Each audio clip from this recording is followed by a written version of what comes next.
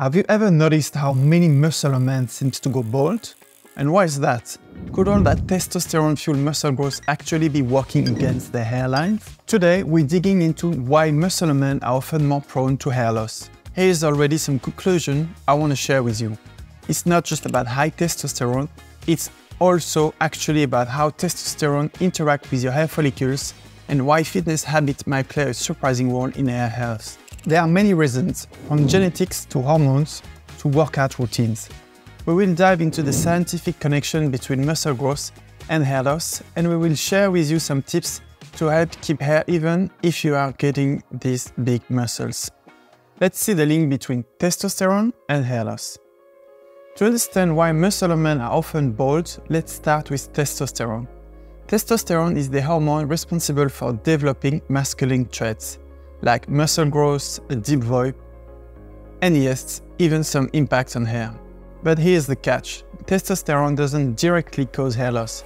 Instead, it's converted into a byproduct called dihydrotestosterone, or DHT, which is linked to male pattern baldness. According to research published in Experimental Dermatology, DHT is actually the primary responsible for androgenetic alopecia, the most common cause of hair loss for men. So if you're a man with higher testosterone levels, you're likely to have higher levels of DHT, especially if you're genetically predisposed to baldness. What is the role of genetics in DHT sensitivity? Here's where things get even more interesting. DHT doesn't affect all men in the same way. Some men's hair follicles are genetically programmed to be more sensitive to DHT than others. If your dad, uncles, or grandfather were bald, chances are you might inherit that DHT sensitivity. According to a study published in Nature Communication, researchers have identified genetic markers associated with DHT sensitivity and male pattern baldness. These genes can make hair follicles shrink over time, eventually leading to thinner, shorter hair until they no longer grow at all. So it's not just about having high testosterone, it's also about how your body and your hair follicles respond to it. Some men with high testosterone might keep a full head of hair while others will start balding young. It's all in the genes. Let's see the link between muscle building, testosterone, and hair loss. So if DHT sensitivity play a role, what about all those intensive gym workouts? After all, working out boosts testosterone levels. Could this be accelerating hair loss in muscular men? Here's the science. Physical exercises, especially resistance training like weightlifting, can temporarily boost testosterone level. A study in the Journal of Applied Psychology found that heavy resisting training increased circulating testosterone immediately after a workout. However, it will return to the baseline levels within a few hours.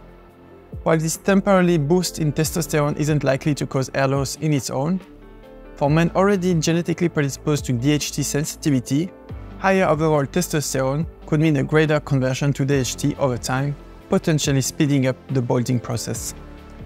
What is the effect on protein and supplements on hair loss? Let's talk about supplements. Many muscular men use protein shakes and various supplements to support muscle growth.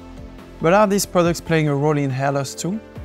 Some researchers suggested that certain bodybuilding supplements, especially those containing creatine, might indirectly raise DHT levels.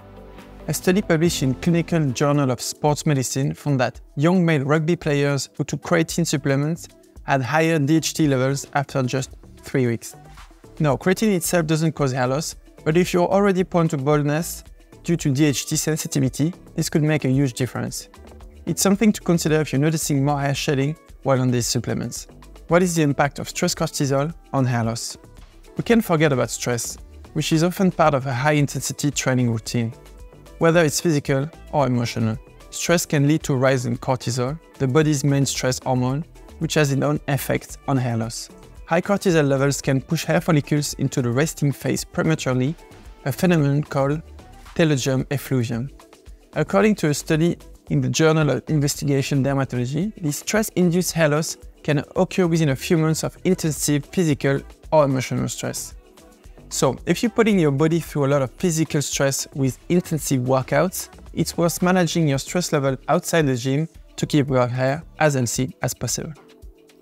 And what about the influence of your diet on your hair health? What about diet? Muscular men often focus on protein-rich diets to build muscles, but it means skimping on other nutrients. It can actually affect hair health. For instance, deficiencies in zinc, iron, and vitamin D are all associated with hair loss.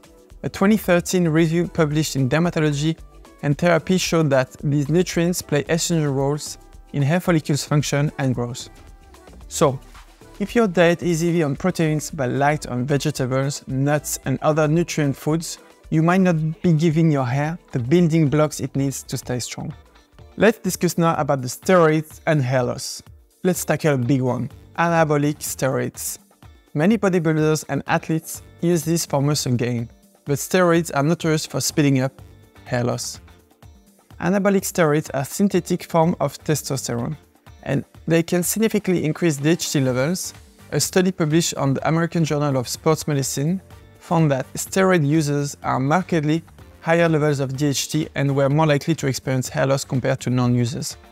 So if you're concerned about hair loss, be cautious with steroids or testosterone boosters, as they can push you closer to baldness if you're already predisposed to it.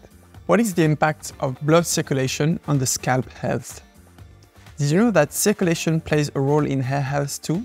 The scalp needs good blood flow to deliver nutrients to hair follicles, and exercise is generally good for blood flow, but there is the thing. An intense focus of muscle building might mean tight neck and shoulder muscle, which can restrict blood flow to the scalp.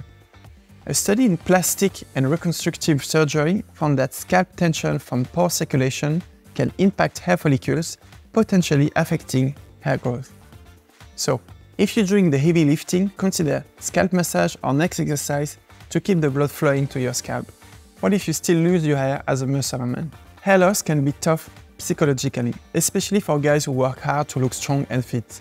Muscular men often feel pressure to maintain a certain image, and hair loss can feel like it's taking away from that. Remember, hair doesn't define you, and confidence comes from within. Many muscular, bald men embrace their look and feel great. So don't let hair loss hold you back from feeling confident. Here are my top 5 tips for muscular men to keep their hair. So, if you're a muscular guy and you want to keep your hair in top shape, here are a few practical tips to consider. First tip, limit creatine and supplement use. Be mindful of creatine or testosterone boosters if you're noticing hair shedding. Even if they support muscle growth, they could be speeding up hair loss if you're DHT sensitive. Tip number 2, eat a balanced diet. A diet rich in vitamin and minerals is essential, especially zinc, iron, and vitamin D. Balance those protein shakes with leafy greens, nuts, and a variety of whole food. You can also use our proven supplements available on ultiparis.com. Third tip, hydrate and manage stress. Stay hydrated, get plenty of rest, and try activities like yoga or meditation to lower cortisol levels. Managing stress can help protect your hair from stress-related shedding. Tips number 4, avoid anabolic steroids. If hair is a priority, avoid steroids or synthetic testosterone boosters. This can be a major step into maintaining a full head of hair. Fifth tips, focus on scalp health. Consider scalp massages or relaxation exercises for neck and shoulder to promote good blood circulation to the scalp. We have an excellent silicone brush available on our website. At the end of the day, muscular men and hair loss often goes hand in hand due to a combination of hormones, genetics, and lifestyle. But now you're equipped with the science and some tips to help manage it. Remember, bald or not, confidence is what truly shines. Thank you for watching. Don't forget to subscribe for more videos on hair health and let us know in comments if this video helped. Feel free to share any question, we'll reply to all of them.